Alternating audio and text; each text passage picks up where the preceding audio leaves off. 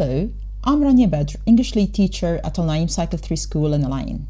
If as an educator, you're looking for a revolutionary, exciting tool to present your lessons, then join me in a quick tour exploring Microsoft Sway. Sway is such a contemporary platform that can encompass all other links and media in one spot. It's a totally free app which can be found with other Microsoft apps, or just type sway.office.com and log in with your Microsoft account. Sway can be used for a variety of purposes like reports, portfolio, your private storyline, and much more. Most importantly, as an educator, it can be used to present exciting lessons, especially in distance learning. You might wonder, how is it different from PowerPoint?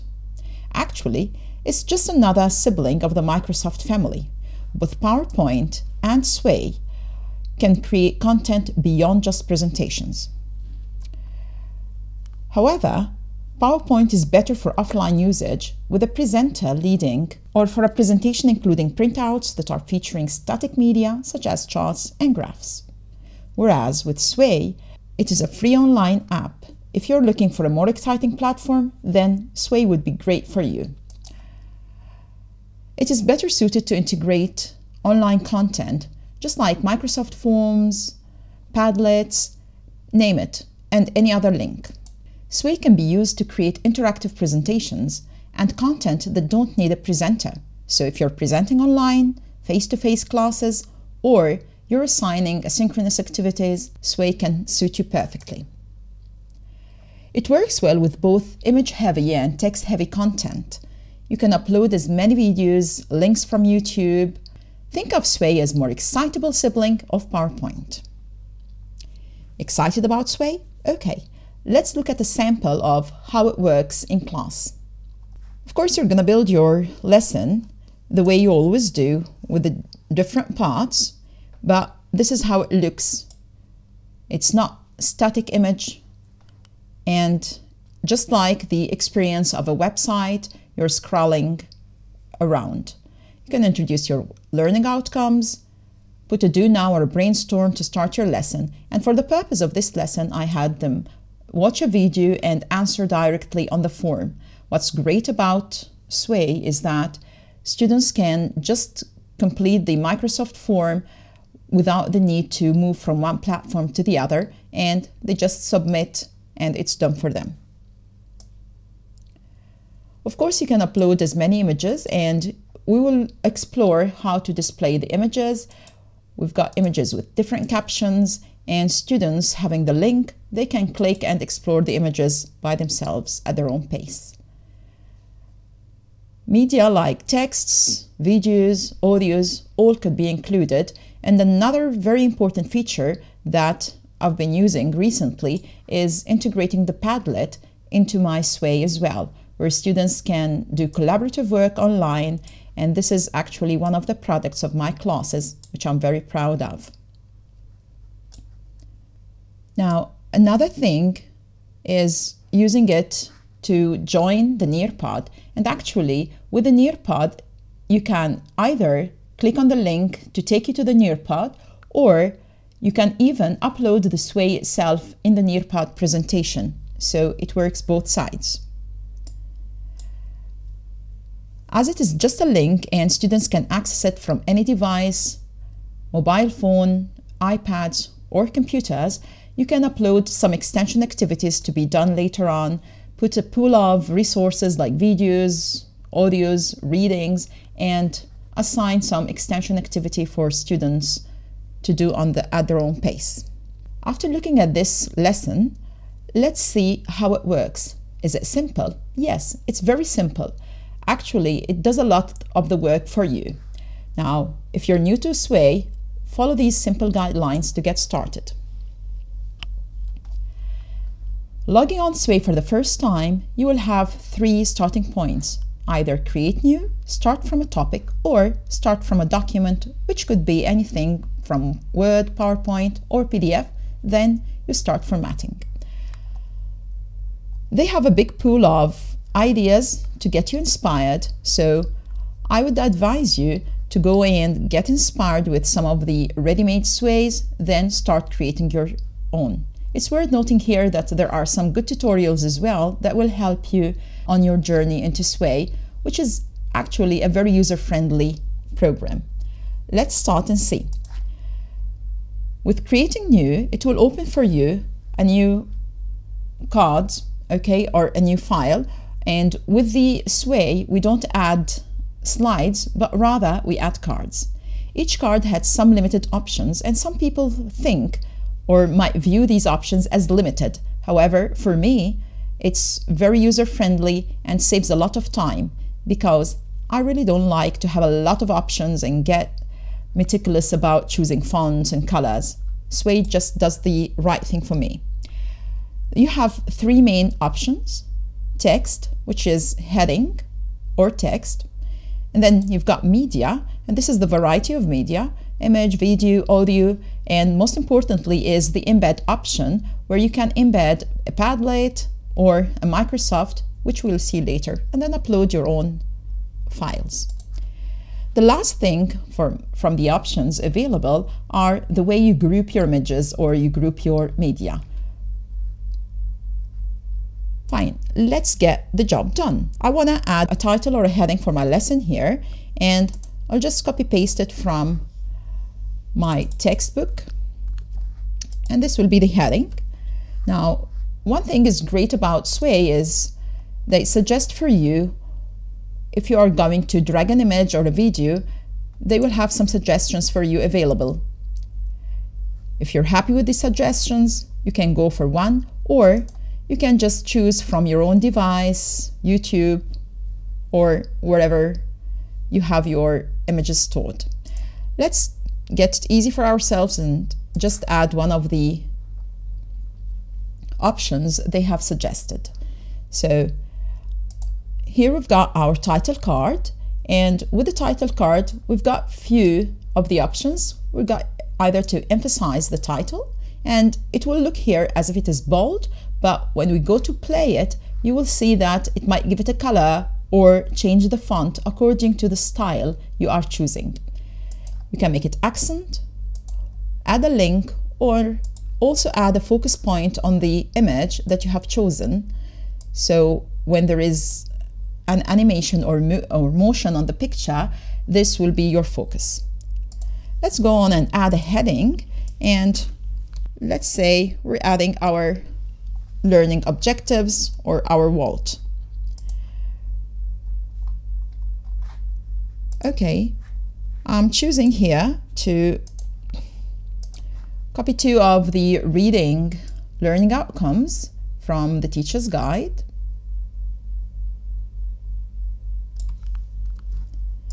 And just will add them into text. Make sure to add a heading and then text, because it will look much better. So just modify a little, and here you go. Again, you can have emphasis, accent, add bullets or numbers, and then these are very useful to adjust the size of the card on the presentation later on. So from there, let's add a do now. For every section of my class, I like to add a heading so it is clear for the student, and I will show you how to navigate through later. Now with the do now, I want to embed media, which is a form that I've created for this lesson. So I'll go to the Microsoft form, copy the link for the form I want as an embed. So click on the share, make sure that you choose the embed and copy it. This code is ready to you, and you can just paste it onto the Sway. Here it is. And remember, this is how it looks in the making. It's not how the students will view it. Let's add another heading for, let's say, the vocabulary. So the new vocabulary, I want to add an image, and I want it grouped as a stack. So let's try to add some text first, looking at the new vocabulary from the teacher's guide for this lesson. Every time you want to add a card, just add plus, choose text or image, and you will see here it's surrounded with a gray border. That means it's grouped as one group at the end. One more word. So add a third word, and here we go. Fine. Now I just don't want to do any formatting here. I will keep it as it is, but I want to add a new stack. Okay, so to add pictures of, we've got images. Let's see, images for code. So because I'm looking for Morse code, you can drag the image or just add title, add another image. And this time I'm looking for network.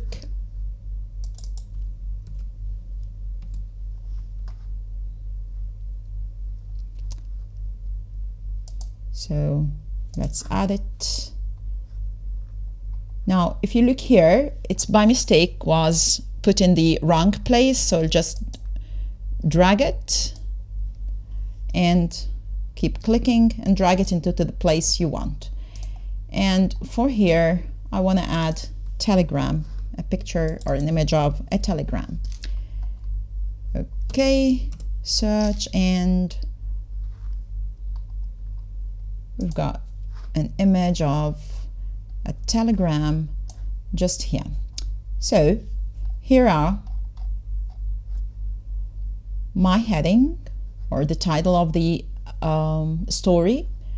First heading, do now, which is a Microsoft form, and then I look at the Microsoft form. I don't want it an icon, but I want it actually a big size for students to choose, so maximizing it. And then for the stack, we've got them grouped, and I want to change the grouping type for this images. Instead of, this is the one chosen. For the group type, we have either automatic, stack, grid, slideshow, which has 3 options. And I like this one. We'll put it a medium size, and this one as well as a medium size. Fine. So let's look at how this looks for the students. Okay, as you can see, the font is totally different because the style or the design is automatically chosen and remixed by Sway. If you're happy about it, keep it. If not, we'll just see how to edit that. We've got our vault, we've got our do now, and perfectly displayed form where students can scroll down using this sidebar until they submit. We've got our vocabulary displayed as a stack, and the images displayed as a grid or a slideshow. Fine. Now, if I'm not happy about anything, I'll go back and edit, and it automatically saves any changes. You can undo it using Control-Z if you want to undo anything. So I don't want it so big, I want them small, so I will change the size of this. Can change the size of this one as well. So change the size of this group to keep it together. Then going to the design. Now, if I'm not happy about the design, the font and the background, okay, I can go to the design from the storyline, move to the design, choose style. You have 2 important things to do. The style of the scrolling, so whether it is scroll vertically, horizontally, or slides. And for this one, I've chosen horizontally. Let's move to vertically to see how it is. This is the suggested design, and you have a pool of other design options to choose from. Let's choose this one and see how it works. Now with the design, you will notice it changes the background colors with the fonts. You might see this as a limitation, but for me, it is very good option where it saves my time. So here is my updates, then, and this is how it looks. Remember, we have it now vertically, so I'm scrolling down the sidebar, and here how the new design looks like. I've got the size changing for the vocabulary, so it is side by side next to the images. And if you want to guide the students as to where to go on the Sway, you have each heading with the content underneath it. So we've got 1, 2, and 3 sections. Each section is a heading by itself. Fine. Now the last thing, how do we share? So use the sharing option to copy the link. You've got 3 specifics, either specific people or groups, and then you will have to type their emails, those in your organization with the link, and this I choose when I share with teachers. Anyone with the link is my best option for sharing with students if in case they are using their mobiles or they are not logged on their account, they can still access it. Now we've got to choose whether audience can view or edit. I always do the view because edit means they are allowed to change in my presentation itself. And then you've got to just copy it and it is copied for you, paste it anywhere. You might explore the other ones, but get embed code is a very good option as well to use in some platforms. Fine. So share it, and here it goes. This is how they will view it. I hope that this presentation was useful for you. I hope you get excited using Sway. Thank you for following the presentation till the end, and goodbye.